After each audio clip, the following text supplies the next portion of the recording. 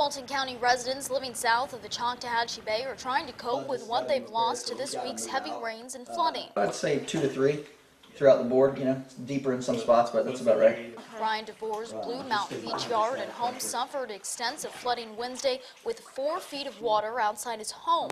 The only way he could reach it was by kayak. He spent the past 24 hours trying to salvage anything he can. For how our standing water is, because we've had some issues since last summer, it's never been this high. It's never gotten in the house before for us, so that's kind of new. A little farther down 30A, Ray Petta's home was destroyed. Petta says it happened in a flash. Washed the side of the driveway out, the driveway collapsed, my navigator fell into the hole, then on the other side of the driveway the garage collapsed. It just all happened extremely quickly. And hundreds of South Walton homeowners are dealing with flood damages. Parts of 30A are still closed due to cave-ins. Just kind of get through it, and it's out of our control. County crews are surveying the flooding to determine which areas will benefit from pumping and then doing the work. In Walton County, Christina Peffer, News Channel 7.